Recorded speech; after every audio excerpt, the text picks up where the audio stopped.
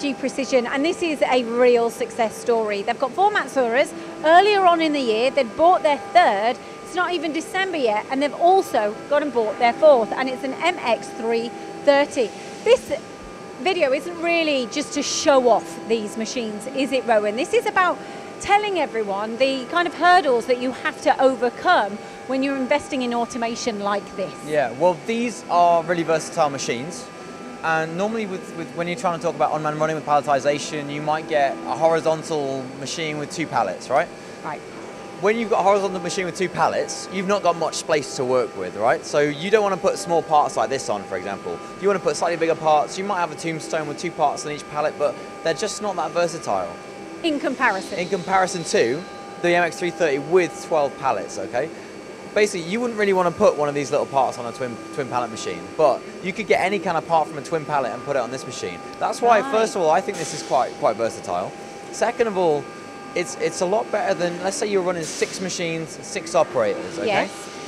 One of the hurdles to trying to automate those kinds of systems is process stability.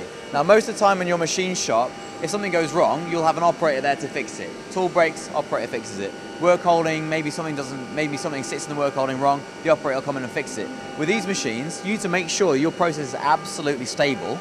And with the technology we've got nowadays, that is probably easier than ever. Right, okay, what technology is that though? So technology, so for example, work holding, all the 12 pallet Matsuuras here have got a 0-point work holding on. Now that is quick to install, so you just undo an Allen key, take it off, put another one on, close up one Allen key.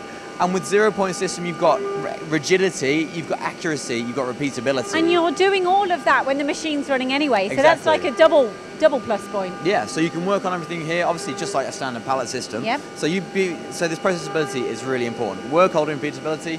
Now, you also need tool holder repeatability, okay? Okay, so we've got all the tool holders around here. Yeah. So here at R&G, they're running the full weekend lights out, so that's a 48-hour cycle, which is absolutely huge.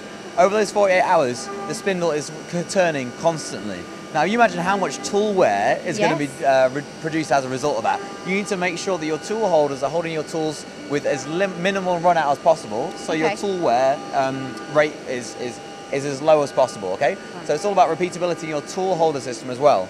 Once you've got those 2 though, you can make these machines absolutely sing. I just want to add to that as well, you know, with regards to the probing, it does measure all the tools on every, is it when the part's finished? So every tool change, there's a different settings, but you can have it before a tool change or after a tool change. You can come in and check the tool. So after a process, these are set up to come in, check the tool with a laser probe. Now that measures the tool length, updates the offset. It also makes sure the tool is actually there. So if the offset changes by, I guess, more than a tolerance that you can specify, the machine will alarm out and say, look, this tool is not working. And that alarm out can actually go to your phone. Yep. Like, you can get told that at the time that happens. So you could have set it up an hour after on a Friday night, you're just about to tuck into your dinner, and you know, something goes wrong with the machine, you're not having to wait till Monday morning to actually think, actually an operator or myself can go in and reset it. Hopefully, but with the tool holder technology nowadays and the machine accuracy, hopefully you won't ever be getting any of those tool breakages. Now, but they might occur like every now and then, just because there's so many process variables you've got to think about with these kinds of things. Let's have a look at this machine as well. Software. So actually, what's also really important, at R&G, because they've been able to dial in these machines so well, and the operators know them so well, their process engineers have designed all the processes in CAM software, so they post out all the programs. They also use a software called Vericut, other softwares are available, I'm sure, to simulate the actual machine kinematics, so they can make sure, A, there's going to be no machine crashes, which is obviously really important, especially for a machine like this.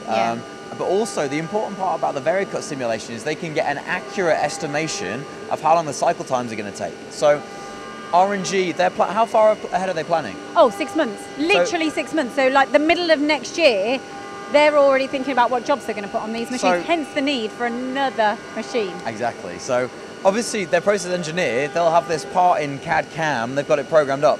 They need to know how long it's going to take, because they might not even get it on a machine for 4 months. So they need to make sure that they can plan out and say, okay, this part's going to take 2 hours, this part's going to take 4. And then they can start planning and scheduling, probably to the hour, what they want to be doing 4 months from now. I know that the investment of these machines has transformed this business.